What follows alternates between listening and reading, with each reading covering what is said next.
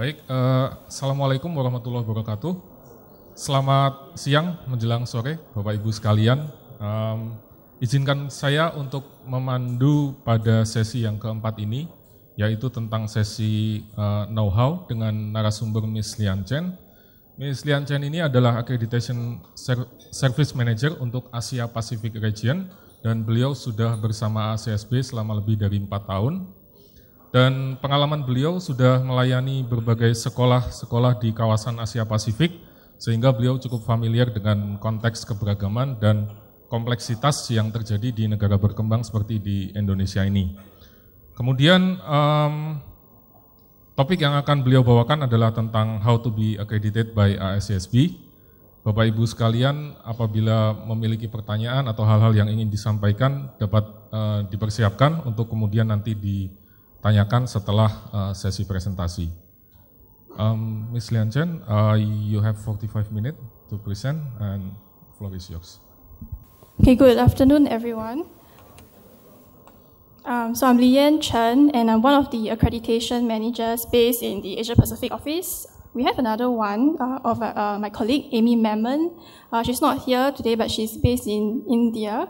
So some of you may be schools that are receiving support from her. So between Amy and I, we service the Asia Pacific region. Right, so I'll be introducing to all of you about accreditation. We will cover the philosophy of accreditation. I'll be sharing about the process and timelines. Then I'll be going through the eligibility criteria, because for many schools in Indonesia, you are interested to find out more about how you can apply for accreditation. So that's one area that I'll cover more. Then we'll do a brief overview of the standards, followed by the Q&A. That's where you can ask me any more detailed questions related to the standards, because it's been covered in quite detail from the two experiences that you've heard from different schools. Okay, so you all know AACSB accreditation is mission-driven.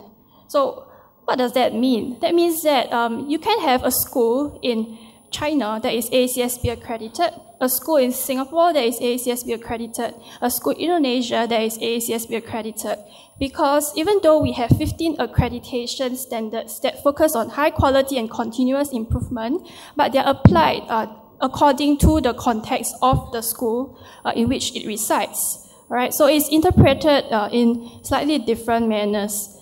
And there's also a layer of self-assessment, which, as mentioned earlier, initial self-evaluation report, what's that? So it's about schools evaluating themselves against the 15 accreditation standards. There's also peer review. So peer review is handled by very experienced reviewers who have got good knowledge about the accreditation. They come from accredited schools and they typically have a lot of experience, maybe leading their schools through this process themselves, can be serving as a director of accreditation, associate dean or dean or equivalent. And also, the standards are guidelines, not a checklist. So by now, you kind of know that because it is mission-driven, so you are applying it in different contexts. So the standards don't say, this is how you must do it. It must be done this way, and there's only one way. No, they serve as a form of guideline. You interpret it, and you think in terms how you can use the standards to help you go towards high quality, but you think about it in the context of your mission. And we have the 3 themes: engagement, innovation, and impact. So this is actually the mission of AACSB as well. It is to foster engagement, accelerate innovation, and amplify impact. And it is the foundation of a good business school, because business schools, they need to be engaging with the society that they reside in, and they need to innovate in order to respond to the different kinds of trends that face the world today. We mentioned a lot earlier, technology, innovation, disruption, artificial intelligence. How do you make tweaks to the curriculum so that you can prepare your graduates to take advantage of this kind of changes effectively? Right, and then of course creating that impact in the society that you are in. Right, so these 3 themes will be addressed as you go along the standards. You find that you are also addressing the themes. So initial accreditation process, I put it very simply because for many of the schools, maybe they're not so familiar with these terms. And as you go along the process, you'll find these are the key volunteer groups that you will be working with, the ones in bold. So the initial accreditation committee, they are a group of about 30 to 40 accredited deans and equivalent.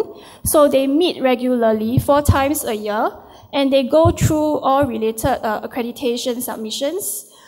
This is for schools at the initial stage. And then you have the mentor. He or she is someone who works very closely with the school at the initial stages when the school has just entered the process. Because at this point in time, the school is really evaluating itself against 15 standards. The mentor will go to the school, do a visit of the school, try to find out a bit more about how this school is operating, what's so important about the school, the stakeholders the school serves, and try to ask questions to stimulate the school's thinking and try to find a way where the school can address the standards in the context of their environment. Right, and this process takes place throughout a certain time frame where they work on an initial self-evaluation report and the initial self-evaluation report updates, which I'll be talking a little bit about more later. And then the other group is the peer review team. So the peer review team, they will, it happens when the school is at the final stage of the accreditation. So the final stage of a school seeking accreditation is the visit. So that's when the school will stand to the test of the peer review team's judgment as to whether the school is meeting these standards for high quality, as well as in achievement of the school's mission. Right. The other 2 committees that you see here, the CIRC as well as the AAC, these are relevant more to schools that are more to schools that are pursuing other stages of accreditation. The CIRC is for schools that are already accredited. So accreditation doesn't stop once the school is accredited. They move on to this phase we call continuous improvement review. And accounting accreditation, so they will review accounting-related submissions. So these are the main accreditation submissions also that schools going through the process will be preparing. Right. The first step to entering the process is to submit this eligibility application. So they will address 6 eligibility criteria, and they will try to demonstrate that they have the resources, they have the ability to get accredited within a certain time frame. Right. So one thing that just to emphasize is that there is a timeline for when a school is getting in alignment with the standards. So once the school enters the process, they have a maximum of 7 years, and schools will want to be able to demonstrate they can get accredited within that timeline. In the eligibility application, there's one way for a committee members to judge if the school is ready to be accepted into this initial accreditation process. So once a school's eligibility application is accepted, so as mentioned, the school will then start working on this initial self-evaluation report. So they'll be analyzing how they address the 15 accreditation standards. This report is a very detailed report, and it asks the school to be realistic as well as objective. Okay, so it's, for example, each standard, the school will answer whether am I already in alignment with this standard? Yes. If I am, why? How am I aligned? For example, I have a good mission process in place, review process. This mission is very distinctive. It serves these specific groups. But if the school says, no, I have not aligned, that's okay, because you are given time to implement changes to align. So the AACSB accreditation process gives you that time to get into alignment with the standards, so that by the end of this initial stage, you are prepared and ready, and you have already addressed the standards, you're ready for that visit. Okay, so therefore this ISR is asking you to be objective, to have a clear plan in place to get into alignment with the standards. We call this a gap analysis, and that's what you want to submit to the committee. So schools will have up to 2 years for this process. Some schools take 1 year, some schools take 2 years, right? It really depends. Once this ISER, we call it for short, it gets accepted by the IAC, the school will be asked to then implement the changes that it needs to take in order to align with the standards. Because earlier on, the school says, I have not met this standard, maybe standard 15, I may need to raise the quality of the percentage of qualified faculty in this area. And I anticipate, over a 3-year time frame, I plan to have this amount. So I plan to hire more, improve research. So these things, once the ICER is accepted, the school is going to be implementing all these plans that the school already outlined earlier in the ICER. And this it does so through this 3-year time frame of implementation, which is the third point you see. And that is when the school will be submitting regular updates to the committee in the form of ICER updates. So these are really like common terms that you hear throughout the process. So what's the difference? The ICER update is a much shorter report than the ISER, whereas the ISER was detailed standard by standard. Here, it focuses a lot on the closing gaps, on so specific standards, and responding to questions that the committee may have. Because the committee will review all these accreditation submissions, they will provide feedback to the school through the decision letter. So during each of these stages, the school will want to show that it is able to respond to all these questions, and it does so through these updates. Right, so the school has a maximum of 3 years to get into alignment and close gaps. Some schools take less than 3 years before they get invited to the final stage, which is from step 4 and beyond. So the committee makes a judgment on whether the school is in a good position to stand to the test of the peer review team 2 years from then. And it does so through reviewing all these submissions that the school makes. So this can happen anytime. It can happen through the ISER. The school, wow, a 100-page report is really very thorough, really done all the work, ready to move on to the final stage. That can happen, but very rare. Then usually schools take time, they have some gaps to close. And this takes place usually can take up to the 3 updates. Some schools have take 2 updates. Right, so it really depends. Then when the committee feels the school is ready to go to apply for a visit, they ask the school to fill out this application form where the school will indicate when it wants the visit to be. So this is done through putting in a few dates, and then also nominating whom the school would like to have on the peer review team who will come down to the school for the visit. From the time when the application is submitted, the visit usually takes place about 15 months to 24 months from the application date. So during this time frame is really the final stage of accreditation. When schools get to this stage, they're really usually very happy because a lot of hard work that they put in results in this really preparation for the final stage. They prepare that final self-evaluation report. So if you look closely, the ICER and the final self-evaluation report, they are very similar in terms of the acronyms. So the reason is because they are very similar in format, right? So schools, you want to know that first, in the initial stage, it was 100-page report, standard by standard analysis. Here, final self-evaluation report, same. It's just that here, you are addressing how you have already addressed all the standards. Okay, so this self-evaluation report will go to the peer review team. Because right now, you are preparing for the visit. Your mentor no longer works with you. So you're working mainly with the peer review team chair. He or she kind of assumes the role of the mentor, assists the school in understanding more about what the school context, and then also working in trying to get the school to meet his expectations of how the self-evaluation report should be like. So the school will work closely with this peer review team chair. And the peer review team will review the self-evaluation reports, prepare a pre-visit letter to the school. So this letter is sent as a form of preparation to prep the school for the visit, highlight some issues that maybe the peer review team wants clarification on before the visit. Could be like, can you please provide me with the CVs of this? Please provide me an updated table. So things like this will be submitted to the peer review team, and the school does this through what we call the response to the pre-visit letter. So the school will submit a response. So this here you can see is a total of, we say 7 years time frame. So now you know how this comes about, why we say 7 years. This is the stages. But it does not mean that you really take 7 years per school. It depends. Okay. I've also put up that committee meeting date because I get a lot of questions on when committee meetings take place, and I think it's good to refer to this so you can plan ahead. IAC meets 4 times a year. Right.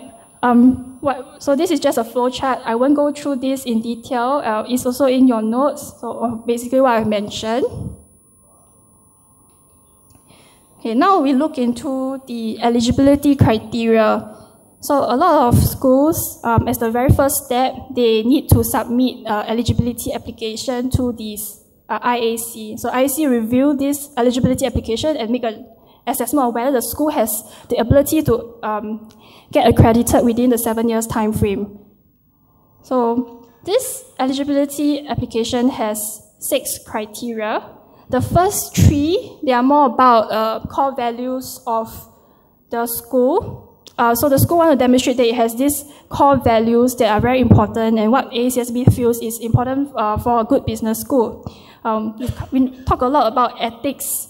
It's important for the businesses and business schools and for the kinds of talents that business schools produce to be accountable to the public and to show that the students that graduate, they are people of good moral character. So how are these basic things a part of the infrastructure of the school?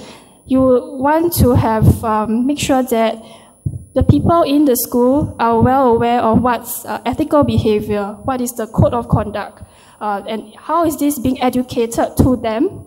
How is it a part of, for example, the kinds of activities that they do? It could be in terms of the policies of academic plagiarism. What is considered plagiarism? So what are these things that I think a lot of schools already have? And it's all about putting them into writing in this eligibility application. Okay, then collegiate environment. So this represents the sharing of information between peers towards these 2 areas of learning and scholarship. So at the higher education level, a lot of it is the kind of exchange of information of how you can ensure that the students are able, through the interactions with the faculty, able to improve on their learning. So what are the ways where that the school allows for interactions between students and faculties? So again, documenting the different examples. It could be, for example, tea sessions, some guest lectures, even with the community, so interactions outside of the school with key stakeholders. We talk about engagement. So these are things that you can give examples of. And then also, this collegiate environment also means shared power to influence the kind of outcomes. So here, we are not talking about top-down, you have one dean who gives all the instructions and everybody has to follow. It's not like that.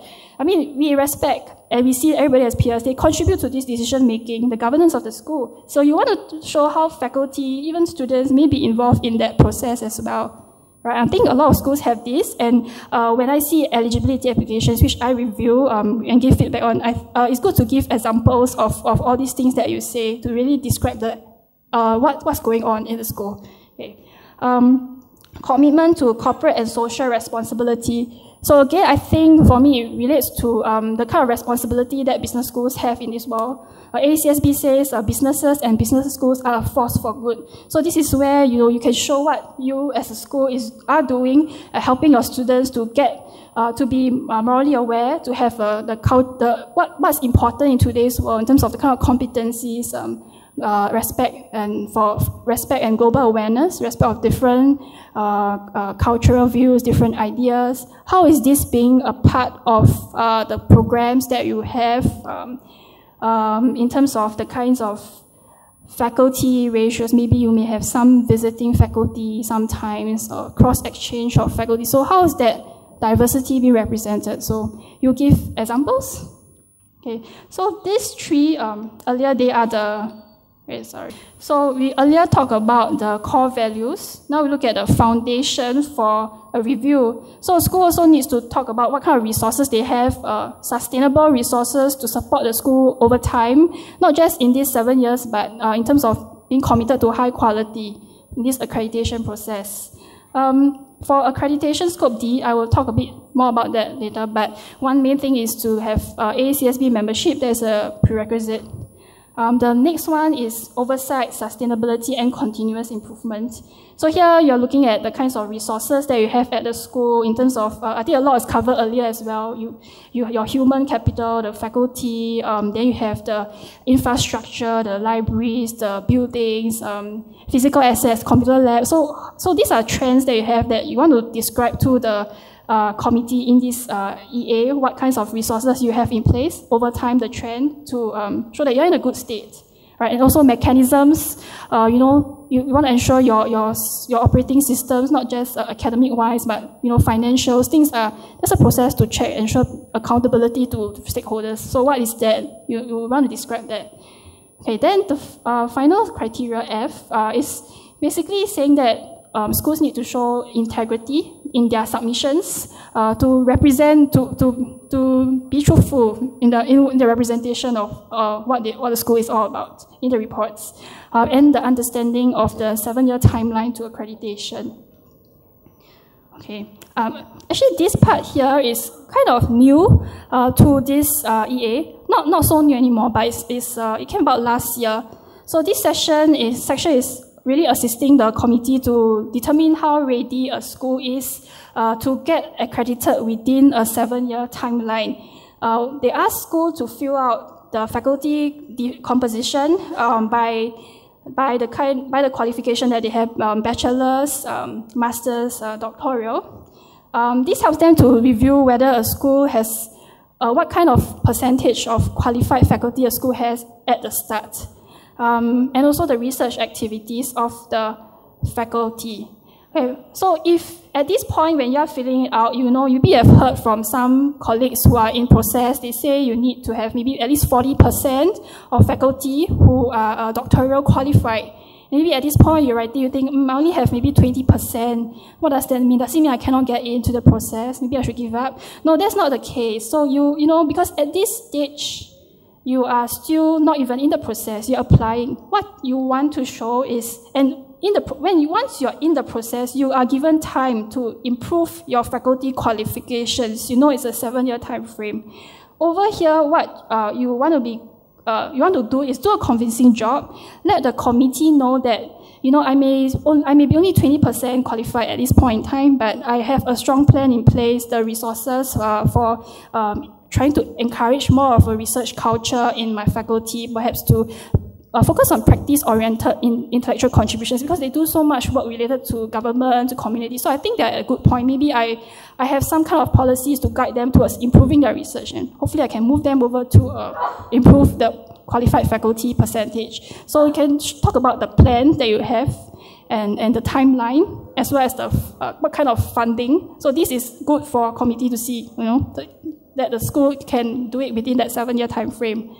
The other part is also the research culture. So the committee wants to know how the school plans to ensure that the portfolio of intellectual contributions, the research, is aligned to the mission of the school. So you will discuss that and also talk a bit about the research strategy that your school has. What kind of expectations do you have of the faculty to improve on the research activity within the school? Okay, then we now look at scope, which I skipped earlier. This is basically asking for what is to be accredited. When a school enters the process, what are we accrediting? Okay, we are accrediting the entity. We need to look at whether it is the university or the business school.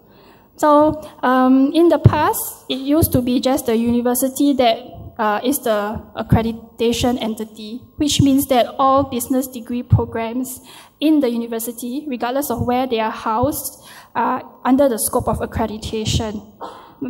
But in Asia context, Asia Pacific, we have differences in organization structure. You have more than one school that offers business degrees. You could have, for example, a College of Business and a College of Entrepreneurship. So they are very different in focus. They have different students, stakeholders. One wants to develop a lot of technocrats or technopreneurs and to help local businesses. The other wants to, just traditional business school that has students serving in different industries. So in that case, because of the different mission, different strategies, a school can choose to go for unit of accreditation, which is where only the school that applies to be unit gets its degree programs in the review process. So by that I mean, if it is the School of Business that wants to apply for accreditation, and not the School of Entrepreneurship, then the School of Business would submit this additional application, which is called Academic Unit of Accreditation. Once it is approved, then only degree programs of this School of Business are in the scope. Whatever is in the entrepreneurship school will not be in it. So this is an additional step that goes before the applying for accreditation. And because it's so different for different schools, so if you all have any questions, then you can either contact Amy Mammon or me, and then we can look into this in closer detail. Okay, right. So I think I'm doing quite well in terms of progressing. Right. So we are already at the final part, which is the overview of the accreditation standards. So we have these 4 buckets: strategic management, innovation, participants, who is in the business school. We have learning and teaching. That's one huge area. We want to ensure students are learning, and academic and professional engagement. So altogether, 15 standards are categorized into these for a good reason, because of the similarities. Strategic management and innovation, it is the first 3 standards. Firstly, as you all know, mission is AACSB accreditation is mission-driven. So a school really wants to think about its mission before anything else. Before starting how it, what kind of programs, who it wants to serve, it has to be clear on what its mission is, because the mission drives everything else, the whole directions. And that's why you find it as the first standard is good, because it sets the tone for the other standards. And I think in the past, we used to have a lot of missions that are more generic, all schools which are top business schools in the world, global business schools. So if you have many schools around the world which all want to be global, then they are a bit similar in some way. And also then it means that everything else, including the research, the kinds of faculty that you have, they have got to meet that standard. Right, so you want to be clear on whom your stakeholders are, what kind of communities you serve, and more important, what is so distinctive about your school? Because AACSB accreditation is thinking about the context that you serve. So think about what ways, what kind of industries, for example, agricultural, maybe on micro businesses, you focus on those areas. So this is what you this will help you to define what's really important about your school. And it helps you in then looking at the rest of the other activities. Okay.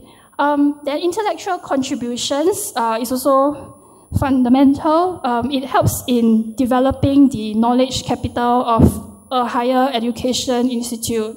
So for business schools, they have they have faculty who teach. The knowledge has to be current. So in terms of intellectual contributions, therefore there is that necessity to do it.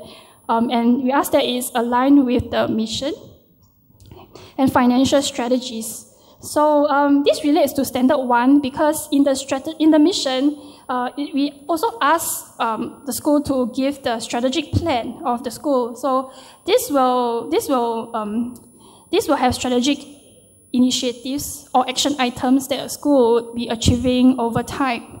And the financial strategies is typically linked to this strategic plan, in that you want to have resources that are allocated to these strategic initiatives as indicated in your strategic plan. So key things that IAC, the committee, will review. Right? And now moving on to the next bucket, which is participants. So these are the key stakeholders in a school. You have the students, you have the faculty, and you have professional staff who take care of a lot of the different kinds of support functions, support faculty. So we have one standard for each of them. Faculty, we have 2. Right? So students, it's important to be clear about the kind of the admission standards for students by program. And you want to ensure that when a student is accepted into your degree program, they are supported along the way. If they need assistance, what kind of policies in place do you have to support them over time to ensure that, for example, if they are not doing very well academically, then what is being done is intervention. And what is the career development for the school, for the student like? So you can talk about policy systems that you have to support the students. You can showcase student outcomes that are successful, placement. So all these, I think most business schools have. So it's all a matter of placing them in this standard, organizing it well. Then faculty sufficiency and deployment. So this is about how sufficient the faculty, your faculty resources are in covering all areas that are important to a school. It goes beyond just teaching because a school doesn't just teach, but there are other things like service to key groups, perhaps like community service work. Then research is one part. So you will want to ensure that you have the resources. I won't go into detail into this standard, but you can ask me questions if you have later. Right, then faculty management and support. So this is the HR standard for a school, for a faculty. When a faculty enters the school from the very beginning, how do you support them along the way so they are able to meet their career aspirations, their research aspirations? Are these expectations of their performance clear to them, like orientation? And is there a way to support them, to help them grow in the school? So this is one standard that a lot of schools do well in because they're able to show evidence. Professional staff sufficiency. So this is about people like myself, or like we are not faculty, so we support the school in different ways. Could be student support services, alumni outreach, marketing, even research assistants. So how are these staff? They're also very key to a school, right? You don't want faculty to be doing this work. So do you have sufficient professional staff to support this school? To ensure running of this school. So faculty do not have to do certain work. So, and how do you take care of these people? So that's what the standard is asking. Okay. Then learning and teaching, curriculum management and assurance of learning. This is a standard that takes time for most schools to get to master because it consists of a system that you have to measure the performance learning goals. Basically, it's about are you sure? Do you know how? Are you able? So, are your students learning what they are supposed to learn? So you want to know about that. Then do you have a system that measures students' performance on this learning?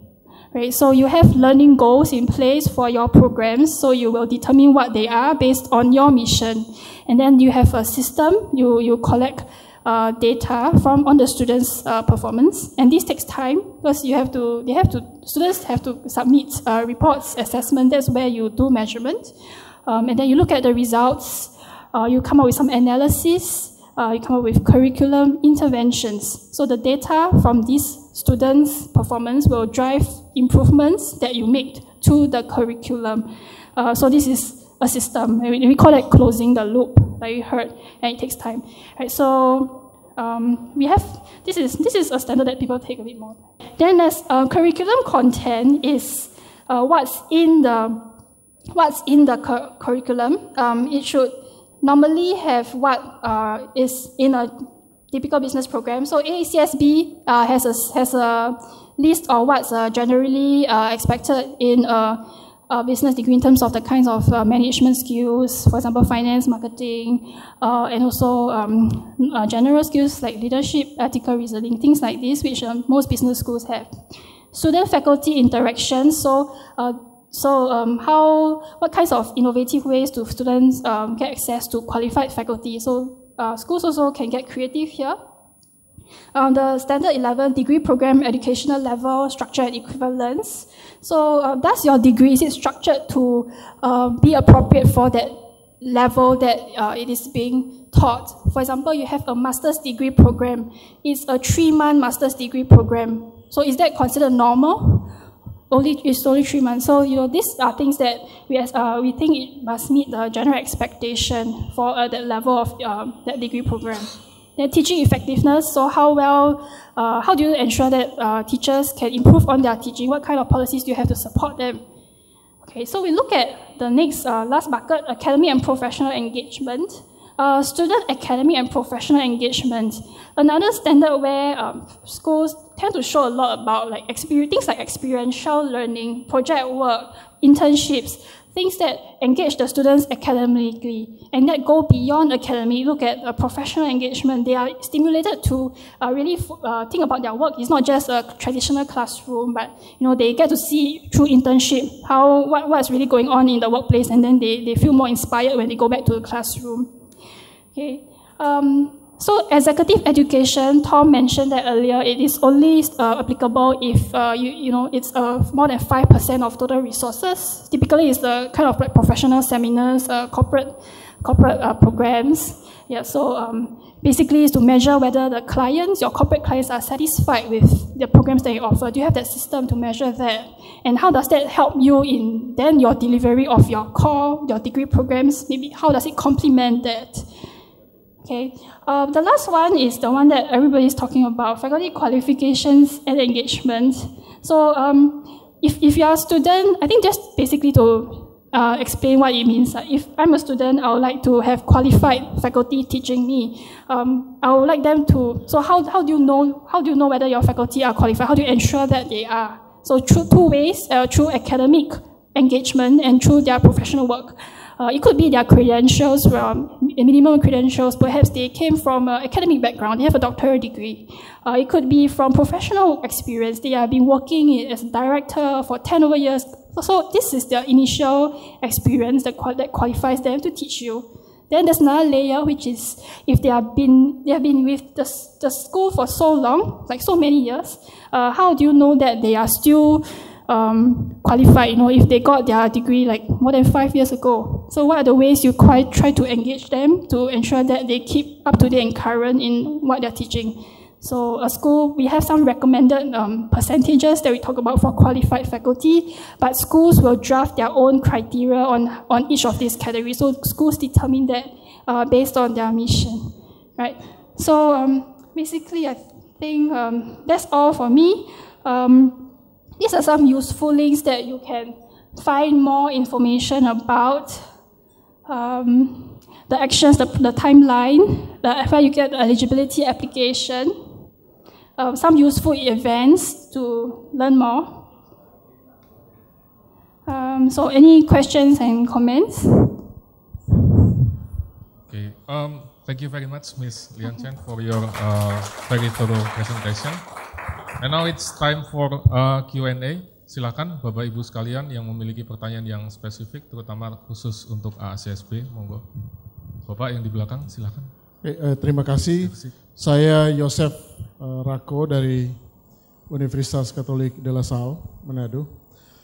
Now saya ingin bertanya, that you mentioned that at least a school should have spent at least 7 years to get pre-visit, if not I'm mistaken. But then, you mentioned also that there are some schools that just get less than 7 years.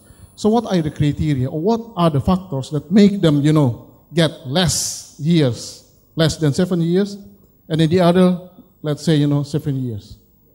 Yeah, so, you get my point? So 7 years is the maximum timeline to get accreditation. Some schools do say they get a shorter time frame. Really depends. Some schools might, before even entering the process, they have already actively learn about the standards, maybe through networking. So they could have already been at a position where they are meeting most of the standards prior to entering the process, and that can shorten their time frame. I think a lot of times the main thing that you hear is really the commitment of the team. So I think most schools' journeys, usually there may be some hiccups here and there, but one good way is to have enough courage to have the leadership support to really help the faculty get the buy-in Because sometimes faculty, they have their differences in opinions, but how do you position this accreditation as a way which is a high quality way, a system to ensure high quality, so get the faculty to be in support of this. And I think that's one way that it can help to fasten the process. Okay, so if I'm not mistaken, that school that get, let's say, shortened time for get the first proficiency, because, they already prepared long before they apply for this AACSB accreditation. Is that correct? Yeah, it really is a case by case. So it's not saying that, if a school takes a longer time, that school is not a good school. Some schools, if it really depends. Some schools, you can see if they are larger schools, but again, depending, may take more time, whereas compared to a small school, it may be easier to drive in certain changes, because accreditation is a change management process, involves really a lot of differences in operations that need to be changed, if there's a need to be changed in the first place. So it really depends. Okay, thank you very much. Okay, sambil menunggu pertanyaan dari Bapak Ibu yang lain, we have a questions from Super Event dari Ibu Katrin. Based on the explanation, we have to have a clear and reachable vision and mission, in which they are different entities but should be closely connected and align one another. The question is, should the mission is in one reachable statement? Because sometimes there are missions reflecting one vision. Maybe one vision could be represented into different kind of mission or something like that. So the mission can be a set of statements, so we call it mission statements. So it can include a mission as well as a vision. The vision is the aspirational part, what the school sees itself in future, whereas the mission is what's the school doing in reality at the current moment. So AACSB accreditation, we focus mainly on this mission. Sometimes we take into account the vision. I mean, I see schools that IEC, they may take into account that vision, but the main thing is the mission. From what I hear from a facilitator, he says that a vision you can dream as big as you want, but the mission is what grounds the school to reality. And as to how many statements or how long, this depends on the school. I think something that a school can identify with is important to everyone in the school, those stakeholders. Thank you. I'm Yulia from FABOKM.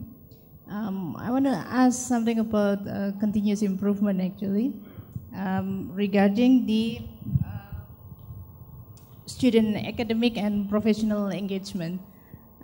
For the undergraduate program, there is a little bit of problem with the professional engagement, because the professional engagement, the industry, the ideal time to engage is around 3 to 6 months, which increase the length of study of the undergraduate program, which is maybe it's not really in line with the national accreditation thing.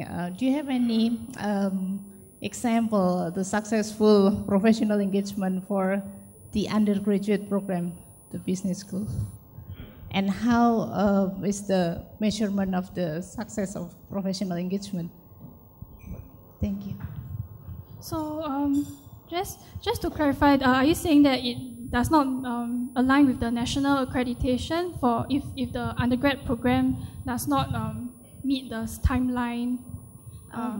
There's for example, like the length of study, the maximum is maybe double the, is that the length of study 7 years for the undergraduate program? And usually it's not really related like for example, if we compare with the postgraduate program, they have project, for example, or maybe they have working experience in a certain industries that they can write it down as a thesis. But for the undergraduate program, mostly it's not like that, the type of the research. How to deal with the professional, how to improve the professional engagement for the undergraduate? I think professional engagement, it depends on the school, what the school feels is important. Can come in many different forms, like you have the internships that I talked about earlier. So I guess this varies in duration from schools. Maybe one way is to shorten the time frame so that it can meet your national accreditation requirements. But I think it can be about, it really depends. When I was studying in university at undergrad level, it was 3 months. It was 1 month, but that may have changed. So I think one way you can find out how schools themselves are doing, by networking, and then think of what's the best, what's appropriate for your school. But AACSB accreditation, we do not specify that as a restriction, or we don't say you must be a certain timing or that. A lot of it we ask the school to determine on themselves based on the mission, based on the kind of program offering, whether it's more practice oriented or not. May justify a greater timing of practice, work with the practice. Okay, another questions from Super Event. The question is from Ari Kusumawardani, and how AACSB approach those business schools which show no progress or maybe slow progress during the accreditation process? Okay, so that's a good question. I mentioned there is a time frame. There are stages to the initial accreditation stage. So the first is the ISER, then you have updates where you make progress based on your ISER. You try to address standards, key issues. So then when you address these issues, you will detail the progress in an update report. This is submitted to the committee. So the committee will review it, and when they feel that sufficient progress has not been made, typically they may write it in the decision letter. So the school, sometimes the messaging is a bit stronger.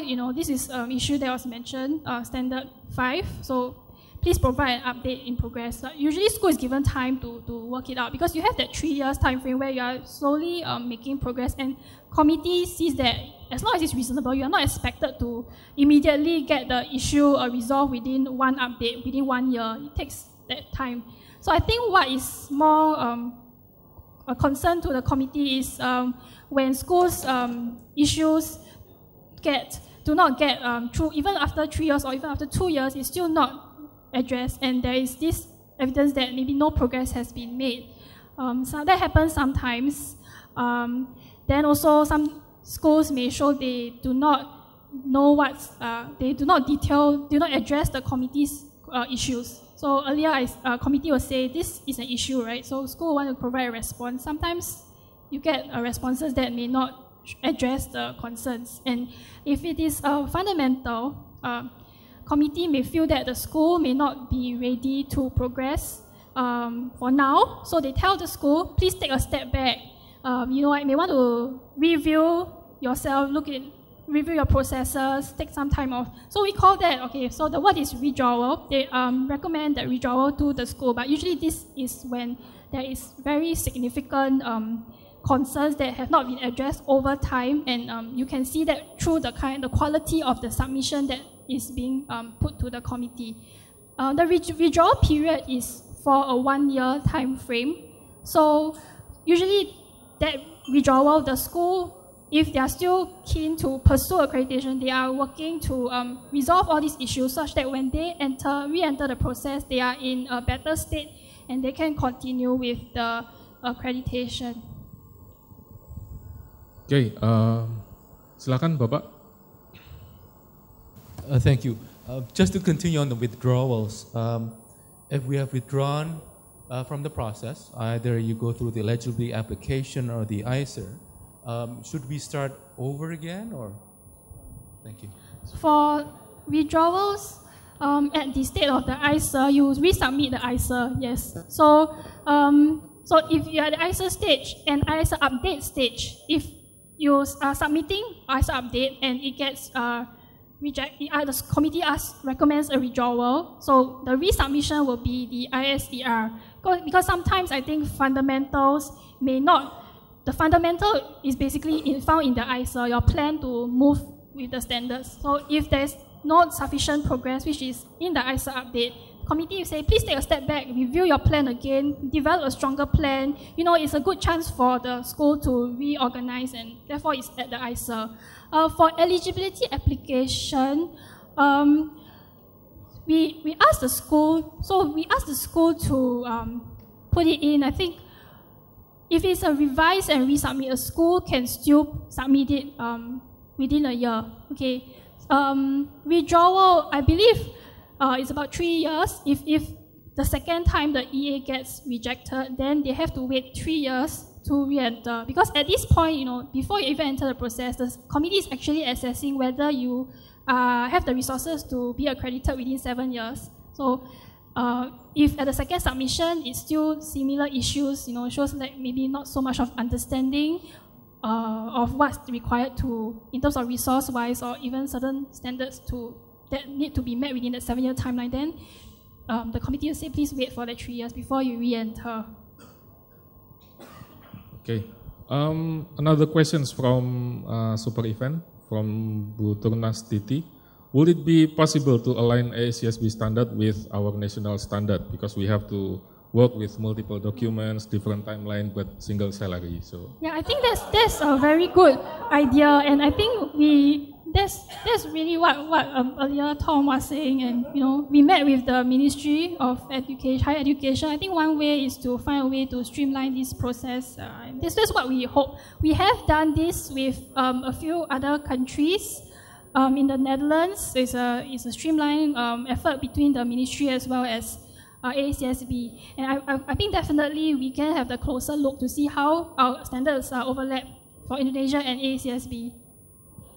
Oke, satu lagi barangkali Bapak Ibu sekalian, bila masih ada pertanyaan yang ingin disampaikan, ya, silakan. Oke, terima kasih Pak.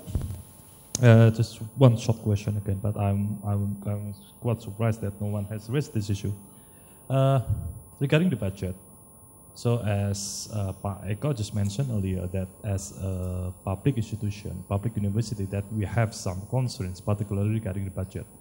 And can you provide us with details on a yearly basis? It will be much preferable regarding how much should we spend on the membership fees, and then I think this is important because the decision to join the membership or not is highly depend upon the membership fees. And yeah, regarding the memberships, and then the mandatory meetings or seminars that have to be attended by the lecturers and so on and so forth. Yeah, we have this information. Do you want it verbally now? Or I can send you the links, because so I think we have this all on our website. I will send you the link, but just to say, in case you all want to jot it down, membership fee is $3,300 USD annually. So then once you apply for accreditation, the eligibility application is $2,000 USD. When you gets accepted, there is an IAC process fee acceptance, so that is $6,500, and then annual fee is $5,950 USD. And the events, key events, I think the main thing is to get an understanding of the standards. So BAS is very helpful. That's where you meet a very experienced facilitator who really goes through with you details by details, 2 days of the standards, and you can ask a lot of questions. Then typically you have a lot of schools who are in the process who also have the same questions as you, and there's a lot of like brainstorming involved. So that is one.